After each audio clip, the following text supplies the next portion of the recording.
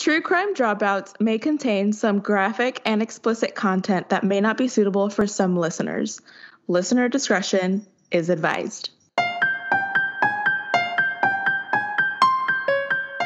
Hey guys, you're listening to True Crime Dropouts. I'm Mary. And I'm Vanessa. And today we are going to talk about Wayne Nance. Ooh. Have you heard of Wayne Nance? I feel like it rings a bell, but then again, there's a pattern of Waynes in the true crime world, so I might not know this case. Okay, so Wayne was born in Missoula, Montana on October 18th, 1955. His mother worked as a waitress and his father as a trucker. They were a young family. I'm pretty sure he was the only child. I didn't see anything about siblings. And they lived in a mobile home on the outskirts of town. It was known that Wayne did well in school. He earned A's and B's. But he was hot-headed and was known to be a troublemaker. Regardless, though, school came easy to him, and he graduated, no issues. And as an adult, I guess as a young adult, Wayne was considered a bit odd, but he was well liked around their town. Okay, so we're gonna have that little backstory on Mr. Wayne, and now we're gonna talk about some instances that had happened. Ooh. So, living several houses down from the Nance family home was the Pounds family. Donna was the mother. She worked at a Christian bookstore in Missoula, while Harvey, the father, worked at Yance Men's Store. I didn't really look into that. I'm assuming it's maybe like a men's clothing store. Yeah, it sounds kind of like it would be like a suit store or something. Yeah. They were extremely religious. Harvey was the deacon of the local Baptist church. Ooh. Yeah. They had 3 children. Kenny, who was off in the army. I'm not sure how old he was. I couldn't find that. But he was off in the army. Karen, 20, and Kathy, 12, who both still lived at home with their parents. On the 11th of April, 1974, when Donna was home alone, and Harvey and Karen were at work, and Kathy was at school, a man crept into the family home while Donna was in her room and retrieved Harvey's .22 caliber Luger and pretty much held Donna at gunpoint and tied her up. He tied her up spread eagle on the bed, and he tied her up with clothesline that he had brought from home, I'm assuming. I don't know. He then raped her and took her down to the basement. He pushed her underneath the stairs and shot her 5 times in the back of the head. Oh my God. Yeah. So, a neighbor told police that she had seen a man who looked a lot like Wayne Nance in the vicinity of the Pounds home that afternoon. However, when Wayne was questioned, he denied he had any involvement and claimed he was homesick all day. And he was also like a friend of the family. I don't know if he was friends with Harvey or whatnot, but he did go over to their house relatively often. He was like a regular at going to this house. I don't know if it was for religious reasons or if they were actual friends, but he did go to the house often, and he knew where Harvey kept his weapons. The police obtained a search warrant of Wayne Nance's home and discovered a blood-stained pair of underwear that had recently been washed. They were able to confirm that the bloodstain was human, but they couldn't confirm who it came from. Wayne was considered high on the suspect list, of course, but they had no physical evidence to connect him to the actual crimes. And so he wasn't, like, charged or anything like that. Yeah, because I'm assuming they probably couldn't, like, get any DNA from washed underwear. Yeah. I don't know how their, like, rape kits worked back then. I don't know if he wore protection. I don't know how that worked. Yeah. But they weren't able to link him. However, another very big suspect in this case was Mr. Harvey. It was discovered that he had been having an affair. And it could have been a potential motive to murder his wife. But again, the deacon was having an affair? Yes. Mr. Deacon. Scandalous. I am holding this Oreo very shockingly. You should see your face. I am shooketh. I know. The deacon. The deacon. So, again, no evidence was there to connect him to the actual murder. So, eventually the case went cold. So, in 1990... Sorry. Okay, I'm dyslexic today, apparently. In 1979... A railroad worker discovered the decomposed body of a young woman near I-90 in Missoula. Missoula. She had been sexually assaulted and stabbed to death. She was Caucasian and was wearing a flower print dress. Police searched through missing persons reports but were unable to identify her. Therefore, she became known as Betty Beavertail. And I was kind of curious of why they came up with that name. But she was named after the nearby Beavertail Hill State Park. Oh, okay. Yeah, because I was like, that's... Like, why not just Jane Doe? But, that makes sense. Yeah, that's their variation, I guess, in Montana. Because you'll see in a few other crimes, they use... the place where the body was found. Yeah, because in our Robert Hansen case, they had named two of the women after, one was after a lake that she was found near, and then another one, it was like a trail. But yeah, instead of using like Jane Doe, they called them by what they were near. So in the summer of 1984, Wayne started dating a woman from out of town known as Robin. They dated through the summer. And around September, the couple left town, presumably to start their own, family and life together. Mm-hmm.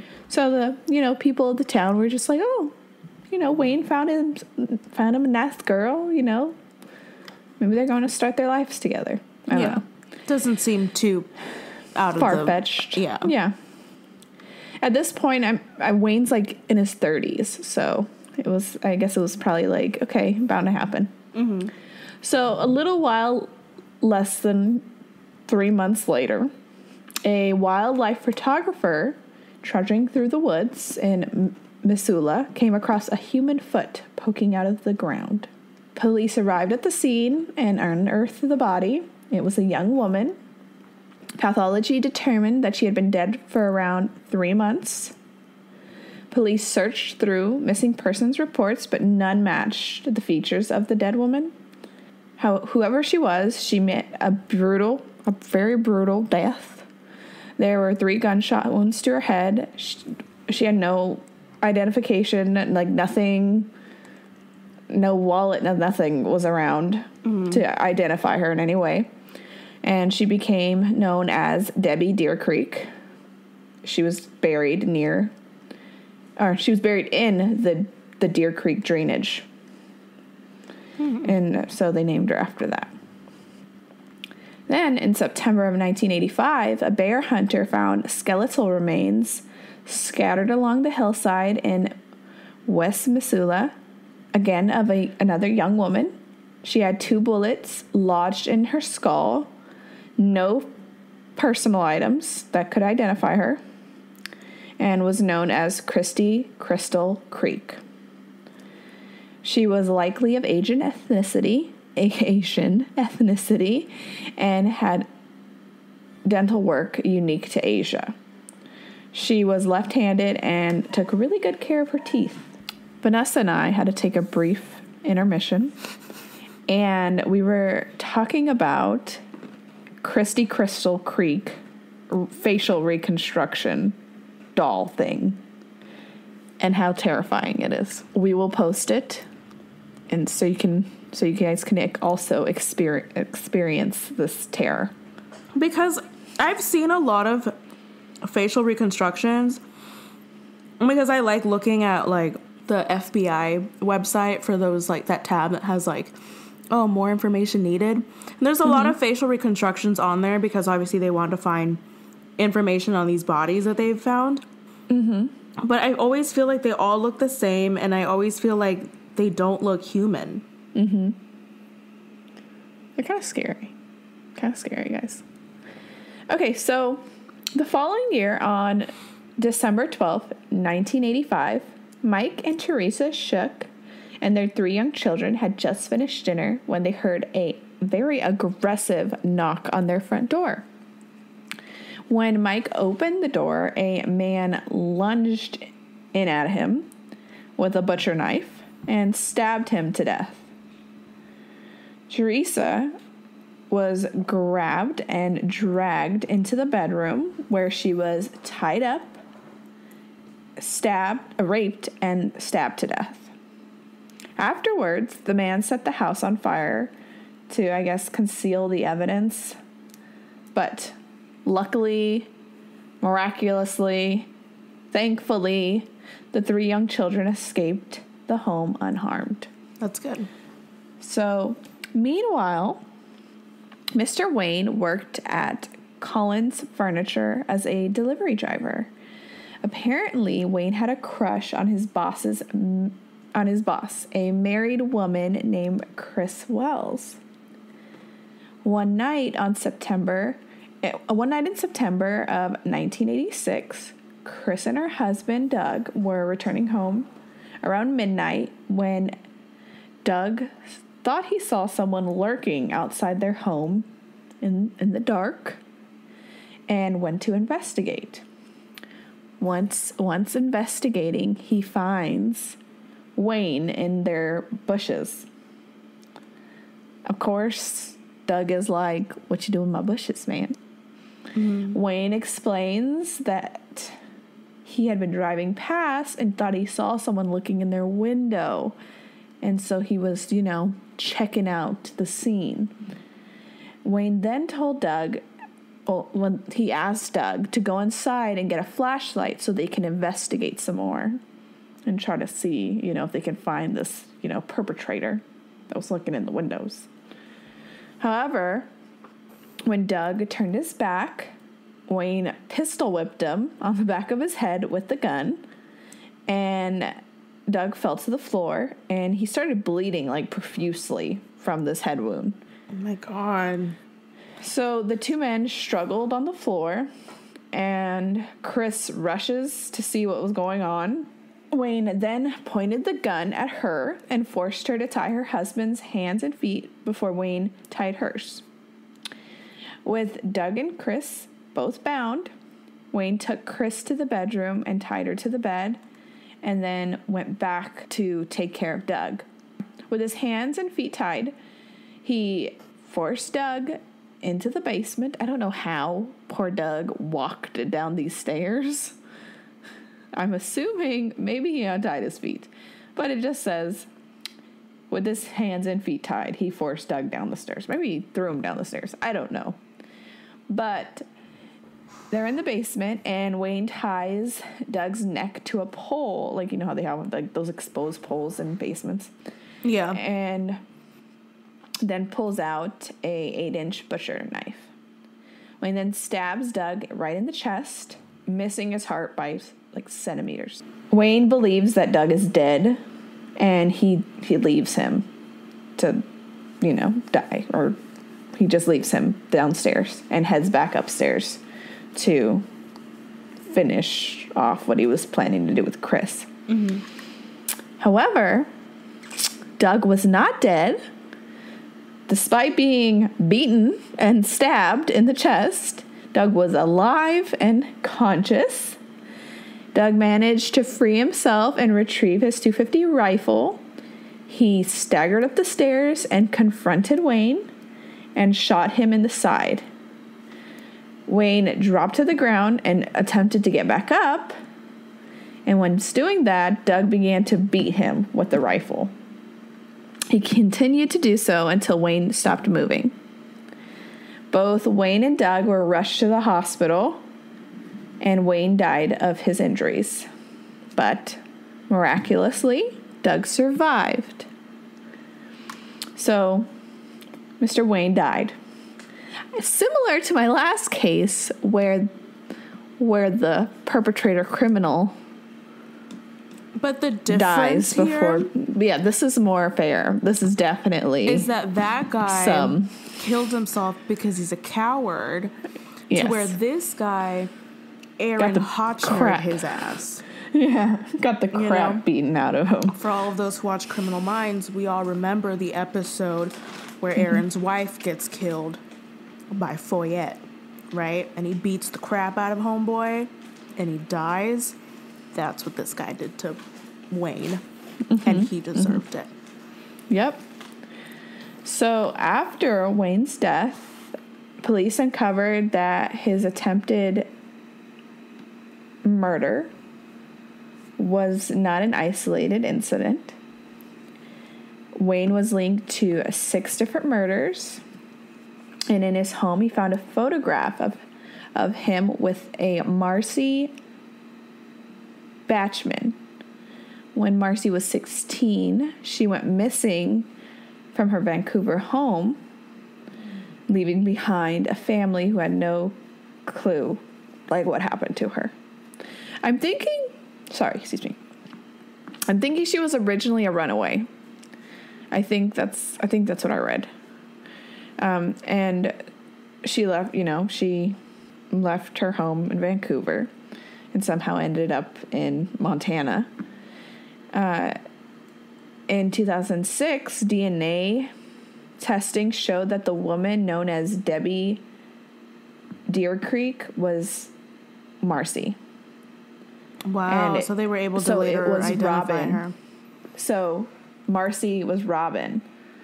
And it seems that as soon as they left town to start this life together, he killed her. Damn. And it was also known, it was eventually, I guess, found out that Marcy used Robin as an alias after leaving home. Yeah, that's probably why no one could find her or anything like that. Yeah. So in 2009, Betty Beavertail was also identified as a 14-year-old Devonna Nelson, a runaway who had been hitchhiking through Missoula from Seattle. It was the Crystal Creek. And her remains... Oh, wait, sorry. Betty Beavertail was Donna Nelson. Crystal Creek's remains are still unidentified. But it is presumed that she is also a victim of Wayne. Okay. But the only one that we have facial reconstruction for is the Crystal Creek? Okay. Yeah, Crystal Creek. I think they actually did facial reconstruction for Betty and for I guess Robin, Marcy. Mm-hmm. I think they did, but I think because Crystal Creek. This is like tongue twisters. Yeah. Where it was never, Yeah, because she was never identified. Yeah, because I'm pretty sure. Looking up the picture, the poster from the FBI website comes up where they ask for more information. But I was looking on here because I know you said that they had suspected she was of Asian descent. Yeah. I'm trying to figure out how did they know, because they said they knew because she had Asian dental work. But on the poster it specifies her ethnicity as Japanese. So I'm trying to figure out, like, how they knew that, or how they know or estimate that she's Japanese. I don't know. You know? Because, like, I could understand, like, getting, oh, she's probably Asian from the dental work, but I don't know if there's anything, like, in your bones or something. Because I know I've heard, like, usually, like, you can tell, like, where someone's from, what they ate or something like that from, like, your teeth, because of like dental. Here's some other ones that they did. Debbie. See, those don't look human either. Yeah, Debbie Deer Creek, and then Debbie Deer Creek, and they said that the other one is Christy Crystal Creek. But they don't look human. You see, like, it looks like the same person, but with like a different wig. Yeah, we'll post these on our page because. So you guys know what we're talking about. Yeah, because these facial reconstructions, they just look like the same person to me, but with, like, a different hairstyle. But, yeah, I would like to know, like, what identifies her as Japanese.